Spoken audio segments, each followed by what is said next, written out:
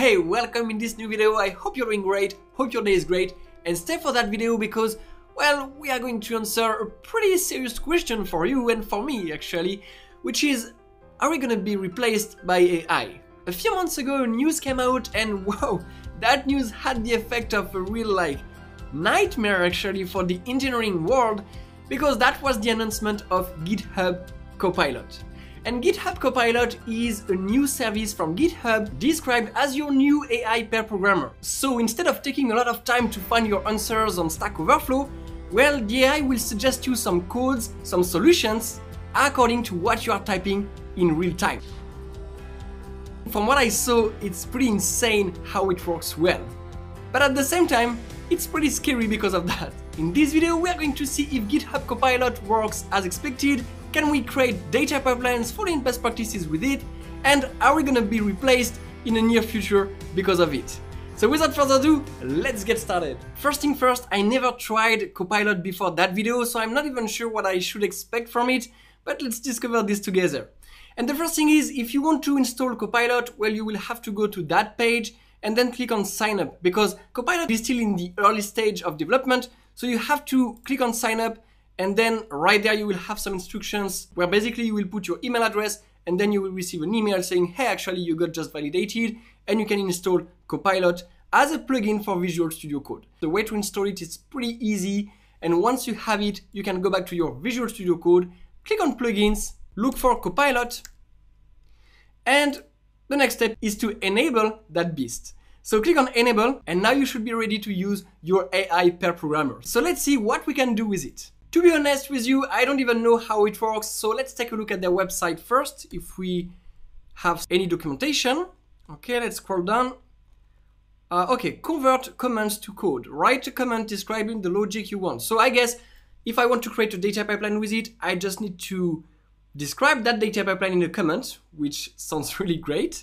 All right, autofill for repetitive code, right? Tests, perfect. Show me alternatives. Oh, that sounds great. I mean, there are definitely different ways of creating the same data pipeline or the same code. And it's not only interesting because, well, you can choose the best solution, but also that's how you learn, right? I mean, by looking at different solutions, you can see which solution is better optimized than another. So I like this. I really like this feature. All right, let's see if we have something else. Looks like not how it works. All right.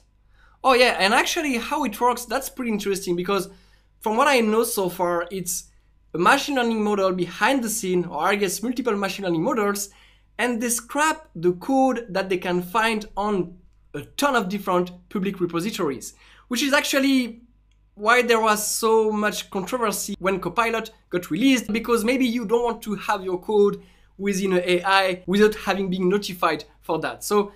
But yeah, that's how it works. And basically, if you don't want to have your code in Copilot, make sure that your GitHub repository is private. All right, so I think that's pretty much it. Let's go back to Visual Studio Code and let's create our first data pipeline. So create a new DAG in the folder DAGs called copilot.py. All right, so let's start with a very simple data pipeline. For example, I just want to print a message on the standard output using the Python operator. So I guess I just need to create a command. So create a data pipeline. Okay. Oh, okay. So it auto-completes the command.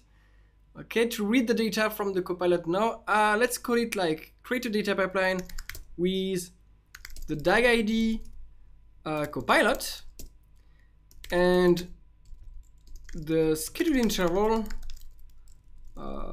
let's say schedule interval to weekly with one operator, or no, one task using the Python operator, and a task ID, let's say, well, okay, Copilot underscore task underscore one.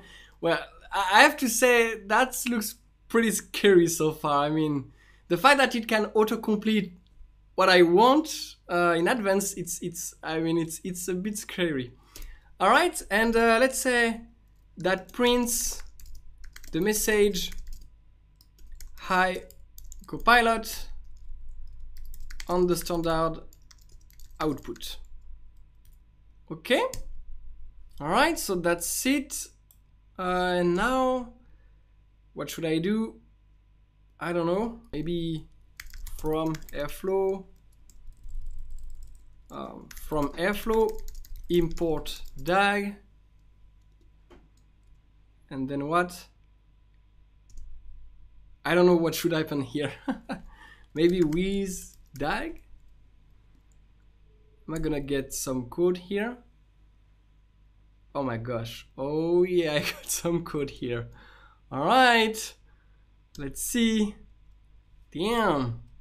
That's pretty impressive. I mean, we got the DAG ID Copilot. The schedule interval is weekly, I guess, here. We have some default args.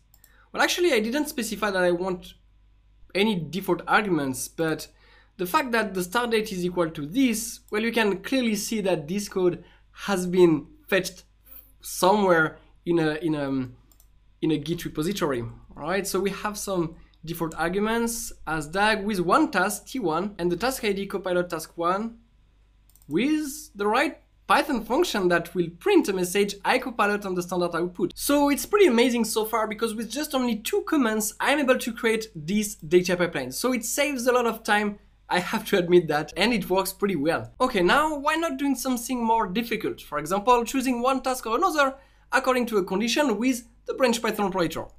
So first, I guess I need to create a function. And again, to do that, I'm gonna use Copilot to see if it works. So I'll create a function called check_accuracy that returns a string accuracy if the variable my_accuracy is equal to, let's say, 5 and not or inaccurate otherwise. Okay, so let's see what we get now. Check accuracy, my accuracy. Oh, all right. So as you can see, with just one comment again, I'm able to create that function. Okay, that's perfect. All right, so now we have the function here. Let's see if we can use it. So create 2 tasks, with the dummy operator, where the first one, task ID, and let's call it accurate, and the second one, task ID inaccurate. Okay, so T2 equals to the dummy operator, task ID accurate, and yeah, I don't need DAG here because the way the DAG is instantiated, I use with, so you don't have to put the DAG object again and again. So actually that's a mistake, but why not? Why not? All right, so T2, and let's create the second task, so the dummy operator again, inaccurate. Okay, we have the 2 tasks, T2 and T3, and we want to select either T2 and T3 according to that function check_accuracy. So let's create a new task with the branch Python operator this time. Again, a new command, create a task with the branch Python operator, task ID select_accuracy, and the Python callable will be check_accuracy. Let's create that task. Perfect. T4, task ID, and the Python callable. That's just crazy. All right, so we got the branch Python operator, and now it should select either accurate or inaccurate according to the value of that variable. And here it's not accuracy, it's accurate. So let's modify this.